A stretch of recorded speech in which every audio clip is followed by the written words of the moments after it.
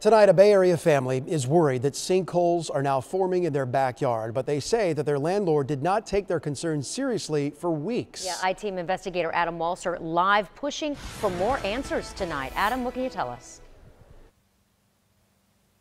Well, Wendy, the first hole was discovered by the family right here. It's since been filled in with dirt and covered with sod. The family says that a few days after that, another sinkhole popped up right here, and then 3 more holes developed in the backyard in the weeks that followed. We sit there and we watch the backyard constantly and watch as the holes get a little deeper. For weeks, Brian Taylor and his family have worried about new holes in their backyard. The first was almost 4 feet deep. A dog would disappear down inside it till they filled it for sure. A short time later, this hole opened up. Then Brian's stepson Austin found 3 more while mowing. When I got over to it, I about fell down in it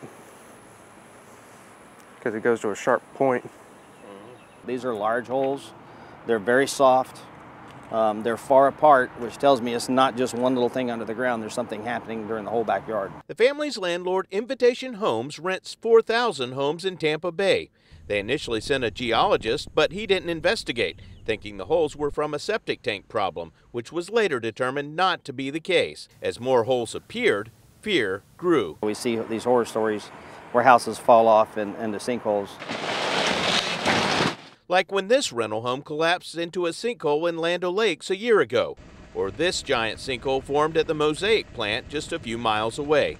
But Brian said despite making many requests, Invitation only sent landscapers to look at the holes. It just seems like they don't care. What would you like to see done here? My family's safety is at stake. I would like them to send somebody out there. After we contacted Invitation, they did just that, and a geological engineer came to the home late this afternoon. A spokesperson said they took the complaint seriously from the beginning and approved hiring the geological investigation earlier this week.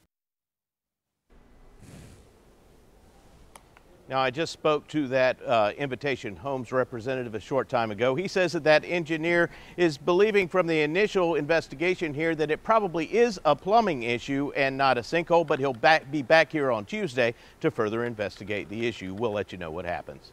Reporting live from Mulberry, Adam Walser, ABC Action News. Adam.